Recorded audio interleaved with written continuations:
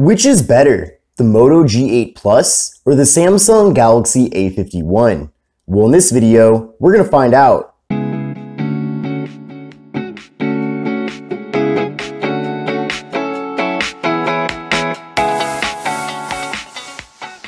This video is sponsored by Aki's latest USB-C power delivery fast chargers. With everything moving towards USB-C nowadays, it's time to upgrade. All three of these new USB-C chargers feature fold-in prongs. They have a charger with a smaller single USB-C output at 18 watts, a 30-watt charger with USB-C plus a standard USB 3.0 output, and finally, a 36-watt charger with two USB-C outputs. All three are very affordable, and check out the link in the video description to learn more. Hi everyone, this is Kevin here, coming at you with my comparison between the Moto G8 Plus and the Samsung Galaxy A51.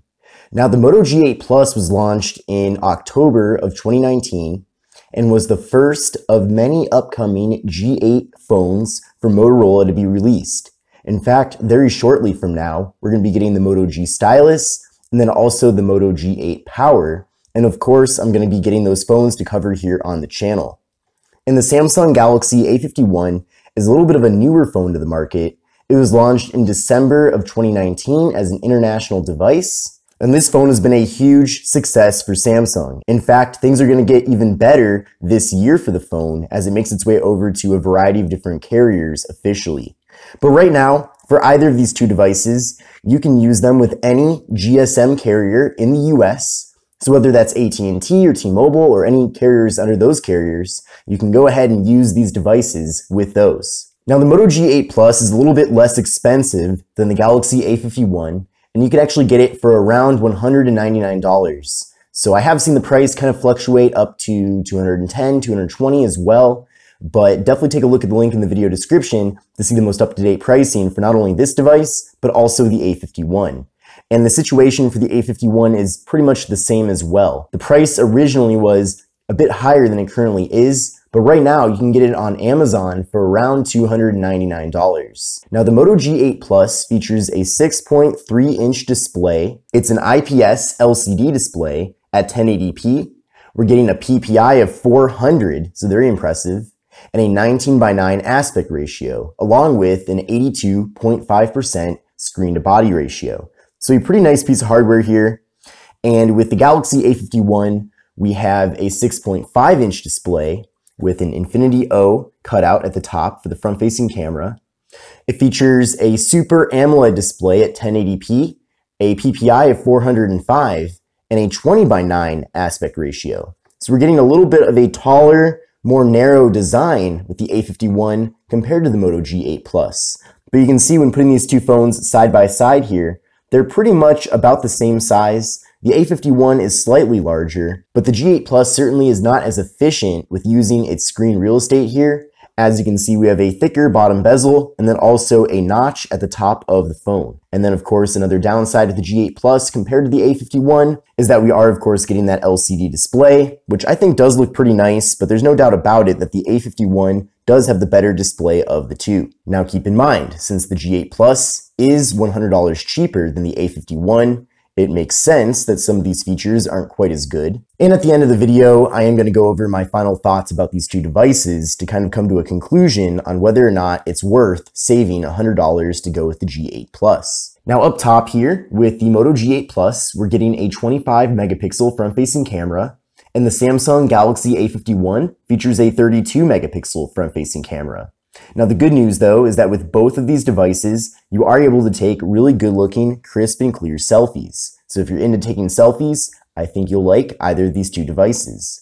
Now the Moto G8 Plus features 64 gigabytes of internal storage with SD card expansion, whereas the Galaxy A51 features twice that amount at 128 gigabytes with SD card expansion as well. Neither of the two phones feature wireless charging, and they both do feature fingerprint sensors, but with the Moto G8 Plus, the fingerprint sensor is on the back of the device, and it is very fast and responsive, and the Galaxy A51 has an in-display fingerprint sensor, which works really well too. I will say though that Comparing these two devices, the G8 Plus does have a quicker fingerprint sensor, and I think in general having a more traditional fingerprint sensor is faster no matter what phone you use compared to having an in-display fingerprint sensor. But if you do like having that feature of having it built into the display, then you might want to consider going with the A51. Now, both devices also feature face unlock, which is really awesome. So if you don't want to do a fingerprint sensor at all and you just want to do face unlock, then you can do that with either of these two devices. Now on the back of the two phones, we have quite a few cameras. So on the Moto G8 Plus, there's a 48 megapixel main camera, a 16 megapixel ultra wide angle camera, and a 5 megapixel depth sensing camera for portrait mode. Now with both of these devices, by the way, you do get portrait mode with both the front and rear cameras. And with the Galaxy A51, we have a quad camera setup with a 48 megapixel main camera, a 12 megapixel ultra wide angle camera, a 5 megapixel depth sensing camera, and a 5 megapixel macro camera. The macro camera is pretty pointless because you can actually take clearer close-up photos with the main camera, and then by zooming in, you can pretty much replicate the entire macro effect. So I don't really see that as being a benefit with the A51. I mean, it is a cool novelty to have, but in my opinion, I don't think it's really a feature that makes it worth getting the A51 over the G8 Plus. But there is one big difference that you certainly will want to take note of. And hopefully this is something that Motorola can address in a software update. But as of right now, you are not able to take photos with the ultra wide angle camera. And that's one of my favorite features with having an ultra wide angle camera in general. Let me take a photo here of these boxes with both devices. So you can see, here's the standard camera with both phones. So both look nice and clear. However, with the A51, if I switch over to the ultra wide angle camera, you can fit way more content into the frame here. But unfortunately, with the G8 Plus, you simply don't get that feature. So with the ultra wide angle camera, you are limited to only taking video, but Motorola does have a really cool trick up their sleeve with the G8 Plus, as you are able to take video horizontally with having the phone be vertical. So that's a really cool feature. I wish that other companies would add that to their devices, because so many people instinctively start taking video with their phone being vertical. But you can see that in this situation, I'm able to take video in the landscape aspect despite having the phone be vertical. Now I can switch over to the standard video mode as well if I want to, and you can see that it really does crop in on things. So without a doubt, using the action cam mode here does indeed use the ultra wide angle camera. Now what's interesting though is that if you do want to take video with the ultra wide angle camera with the A51, it is quite a bit wider and you can fit a bit more content into the frame here. Now with the Moto G8 Plus, we're getting the Qualcomm Snapdragon 665 processor. That is a processor that I am a big fan of. It's a really solid processor. And with the Galaxy A51, we have the Samsung Exynos 9611. Now I did do an Antutu benchmark test with both phones, and this is certainly very eye-opening. You can see that with the Moto G8 Plus, I got an overall score of 170,703. And with the Samsung Galaxy A51, I got an overall score of 177,594. So almost the same score here with both phones. And in fact, with the CPU score, with the Moto G8 Plus, it's actually quite a bit higher compared to the A51. So despite the Moto G8 Plus being $100 cheaper than the Galaxy A51, you are going to be getting just as good, if not better, performance. So that's a pretty interesting discovery there, and I think that definitely might change some minds about which phone is the better choice. Now, video recording with both devices maxes out at 4K, so that's a cool thing to see with these phones. Despite them being a bit cheaper than a flagship, you can still take 4K video. They also both feature beefy 4,000 milliamp hour internal batteries with 15-watt fast charging. Now, something to consider is that typically Qualcomm processors are more power efficient than Samsung Exynos processors, so you should expect to get better battery life with the Moto G8 Plus compared to the A51. Now, as far as software goes, there are some pretty big differences with these two devices. Now, with the Moto G8 Plus, we do have Android 9 Pie. Now, it is a stock variant of Pie, so that's great. You know, if you do want a stock Android experience, very similar to what Google offers with their Pixel phones, then you're going to feel right at home with the Moto G8 Plus. And with the Galaxy A51, we have Android 10 with Samsung's One UI 2.0. Now, without a doubt, you're going to be getting way more software features with the Galaxy A51 compared to the G8 Plus. For example, you get this cool feature called App Edge, where you can add your various apps to the side of the device. That's one of many advantages that Samsung's One UI 2.0 offers over stock Android. But of course, with the Moto G8 Plus, you are getting Android very similar to the way that Google has envisioned it. Now, as far as the security patches go with the two devices, at the time of me recording this video in early April of 2020, the Moto G8 Plus is stuck at January 1st, 2020 as its security update, and the Galaxy A51 is stuck at February 1st, 2020. So definitely a bit disappointing that both of these companies have been very slow to implement security patches for these devices. And I feel like especially for Motorola, it should be even easier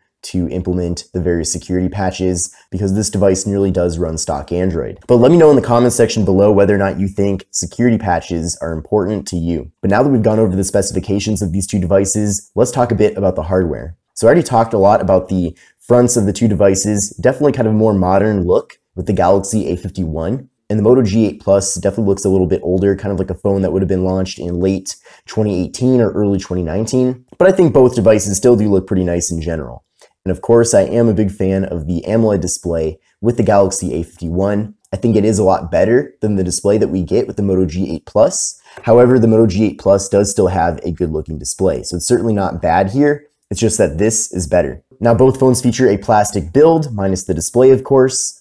On the left side of both devices, we do have the slot for the microSD card and dual SIMs. On the right side of the two phones, we have the volume button and power button. On the top of the Moto G8 Plus, we have the 3.5mm headphone jack and the noise-canceling microphone. Now, I don't really like having the headphone jack in the top. I wish it was on the bottom. And with the Galaxy A51, we just have the noise-canceling microphone.